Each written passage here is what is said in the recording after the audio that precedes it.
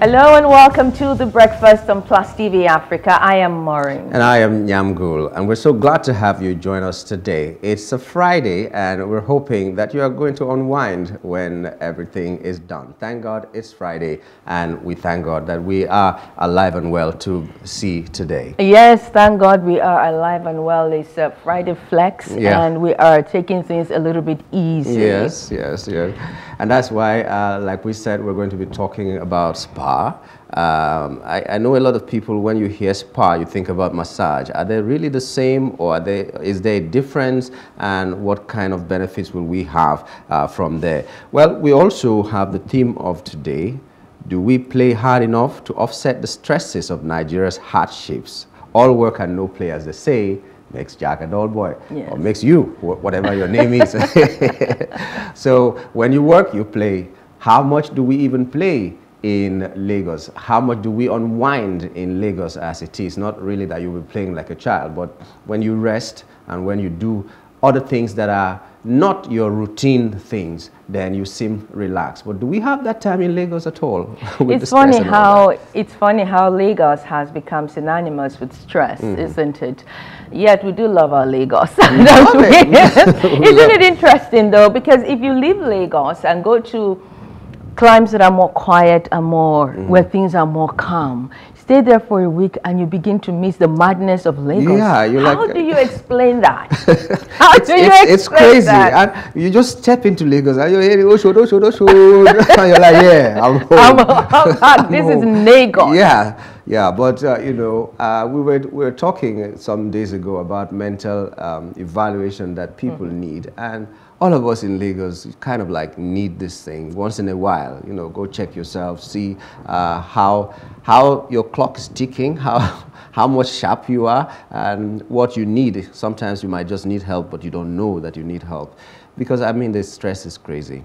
You're moving a 35 minutes journey. I always use that because the axis I live is 35 minutes to the island, and sometimes you spend, the other day I spent 8 hours on the road before I got home.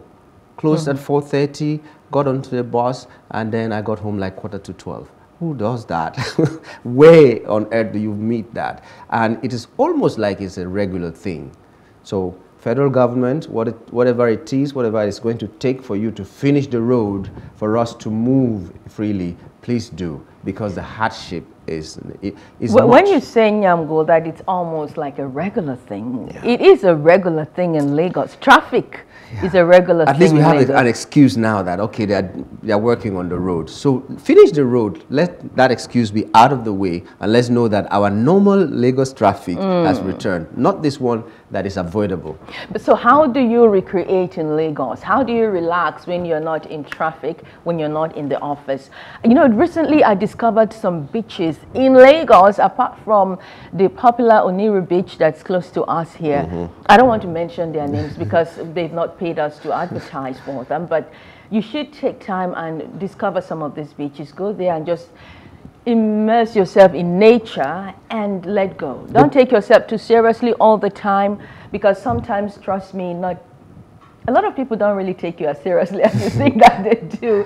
So just try and relax and be happy with yourself. And you know. When you go to the beach, the breeze from the water, from the sea that hits you is different from the one you meet on traffic, or even if you're sitting in the AC or anywhere. The natural breeze, you just feel like, you know, something is added to your life and all that. We came from nature, Nyambo. Yeah.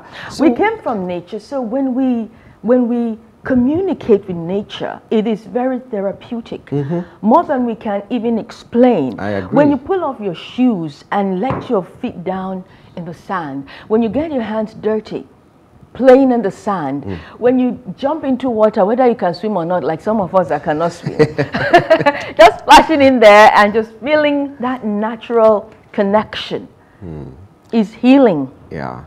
Well, swimming comes in various ways. Somebody asked me if I could swim. I come from a riverine area. Well, let me not say a riverine area, but we have a river in my community, and everybody can't swim. I said, I can't swim, but I won't drown.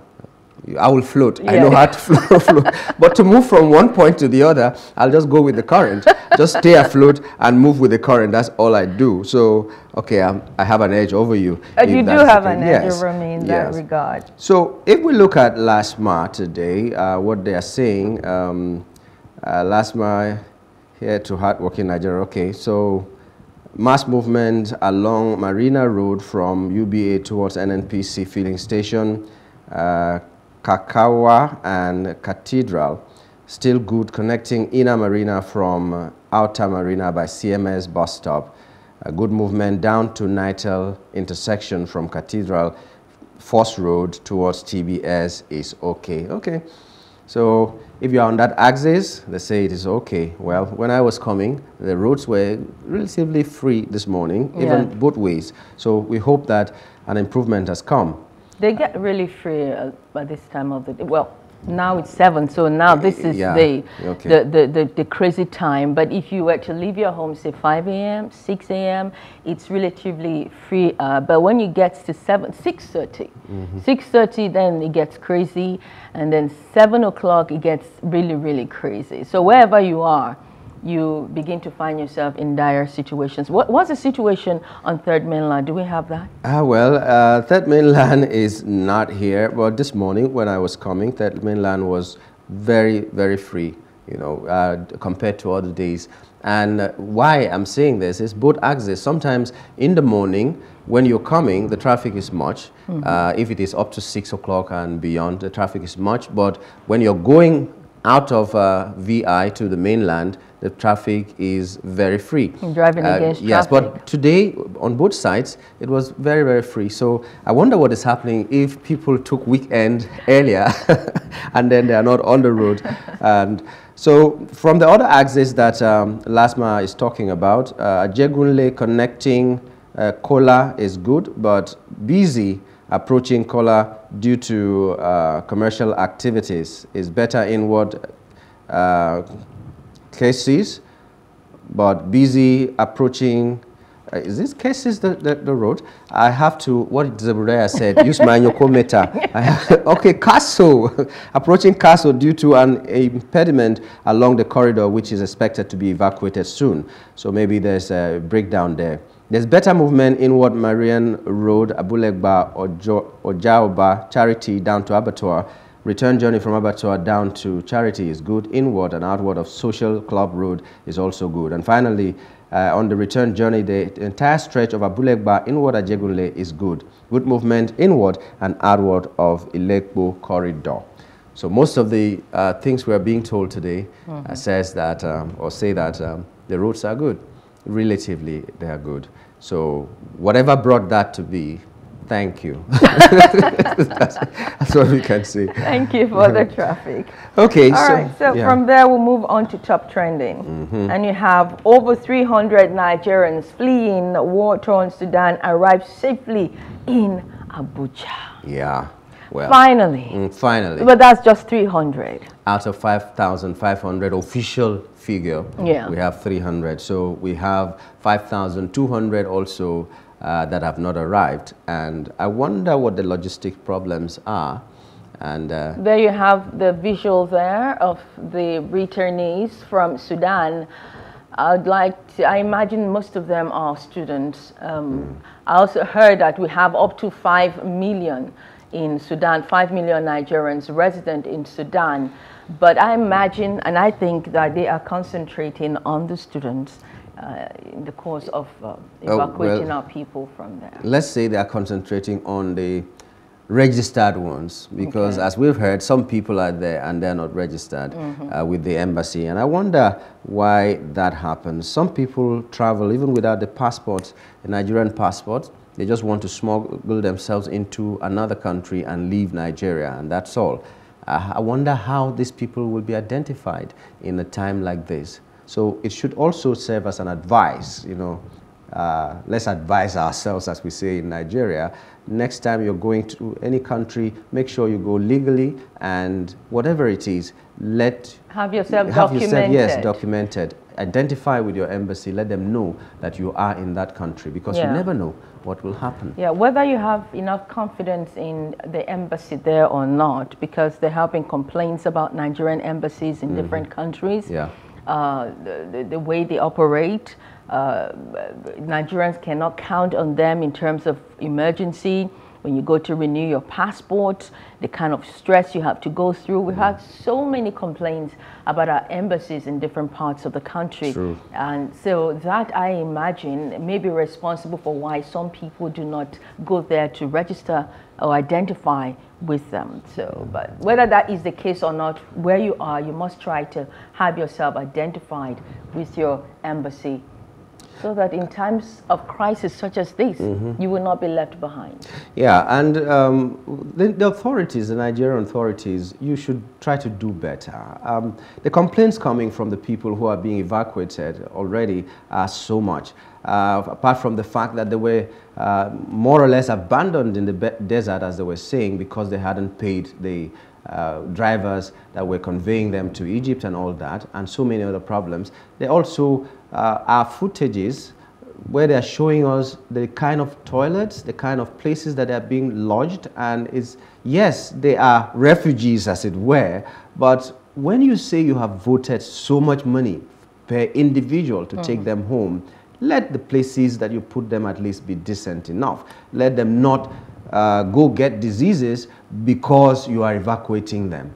And when they were complaining, some people were saying it's an entitlement mentality. Why would they even complain about what the federal government is giving them? And I was asking myself, if you have said this XYZ amount was voted for that person, what did you use the money for? If the person that you are giving, like they said, prisoners, for instance, is it 12,000 or so per day that they vote for prisoners? And I have been inside those premises. I have interacted with the prisoners. I have worked with them and among them. And I've seen the conditions of living. And I don't see a 2,000 naira that goes to anybody. Iyamgo, when you begin to talk about allocations, budgets, and all of terrible. that, you're just going to have high blood pressure. But when you talk about, let's go back to the Sudan situation, and you were talking about the welfare that they saw.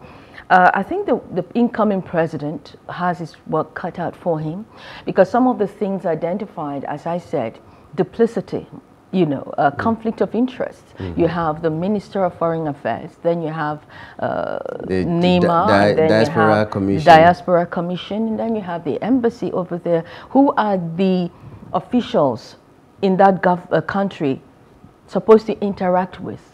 Who are they going to have all these negotiations with? Who should represent Nigeria out there with regards to things like this? These may be reasons for all the delay, all the bottlenecks, and all the shabbiness that we've seen. So for every 1 million naira, it is going like 4 ways, because every of these bodies that you have mentioned will have a share. Yes, so that explains it. I think that's a good reason that you have said there. But let the next government, like you said, look into things like this. This duplicity is really bad. But I hope that what was said in Port Harcourt will not be repeated in other things. What's that? Like, Wike saying, we worked on the federal roads. Do well to, when you enter, return our money that we used to work on federal roads. And the president-elect said, I owe you nothing. You have to lobby me. You have to lobby me to get whatever you want to get. Well, lobbying is a part of politicking, actually. And should they be lobbied to pay back? That is a question. But let's wait and see how all of that unfolds. They know how they settle themselves when the cameras are not rolling. Yeah, but let's just take a look at what has been happening. Some of the clips that are coming from Sudan, they're returnees, and some of them are shot in Nigeria. And let's just see about the people who are coming back from Sudan. So we're expecting that with the arrangements made by NEMA, it's going to be more planes, not just 1 or 2 planes, because Egypt makes it difficult. Egypt says if the number of people you brought is less than 200 and the aircraft can only take 150, then nobody will leave. So they want you to pick the exact number of people that you're bringing into the border. So it's important that more planes If 4 planes go at the same time, you bring everybody back. So NEMA has assured that they've done that, and we hope that's for Egypt. And the Port Sudan bid, they're trying to get tickets, because it's even more difficult to get flights to Port Sudan, but they have an airline. So they're processing them now, get them tickets, and they come back home. And if other airlines get the landing permit, they'll quickly go. So at least they're coming back home. And nobody we're glad nobody's life has been lost.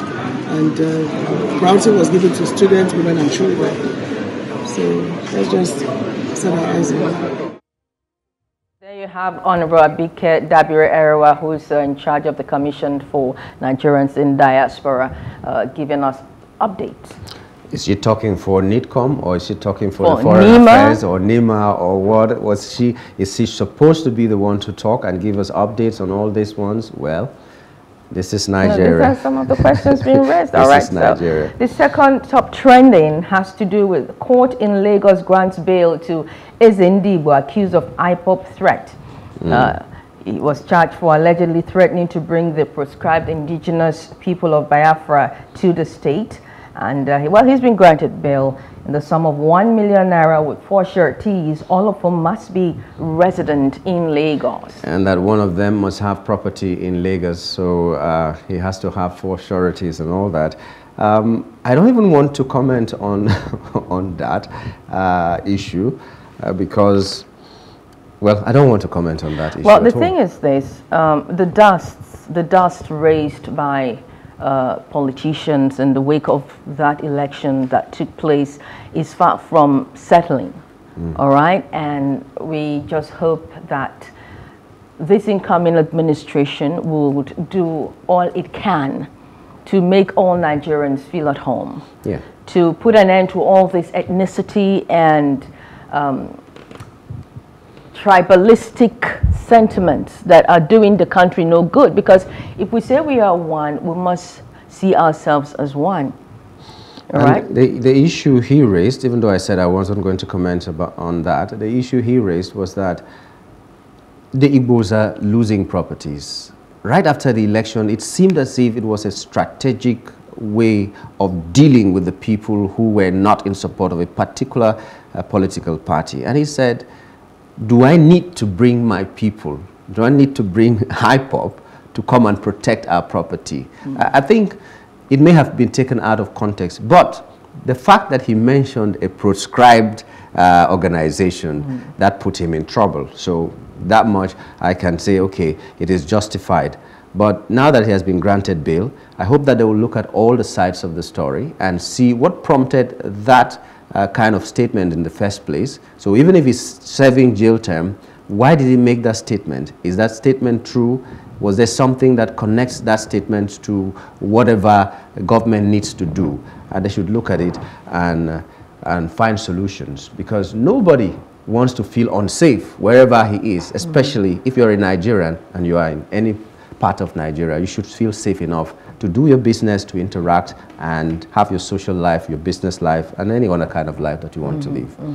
And you know, this is a lesson for the politicians and the people indeed. Nigerians must be able to sift out these very, very desperate politicians who do not have the interest of Nigeria and Nigerians at heart as they pursue their individual political agendas. Because if you want to lead Nigerians, you must not destroy Nigeria to do that. We are one. North, south, east, west. Nigeria is one. And any attempt to destabilize the country to be able to clinch anything makes whatever it is you're seeking very, very questionable. I wish also that, well, inflammatory statements are bad, so whoever makes them should be seen to have gone through some form of punishment. I wish also that the person who made a statement that a particular group of people should never come out on the day of election because they don't support him, I wish they had taken him to then grant him bail later. We will at least see that they are working. There's justice. But you leave one person who who made statements that influenced the outcome of the election so much, whether we like it or not, and he's going scot-free.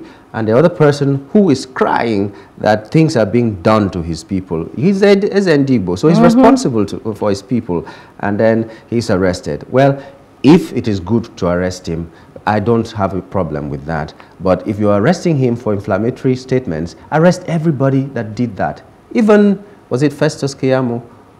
No. Fani Kayode was arrested, or at least invited to come and explain why he made some statements. And after that, he didn't say anything anymore. At least we saw that they were working and they were making sure that people didn't talk carelessly. So what you do for one person, do for another.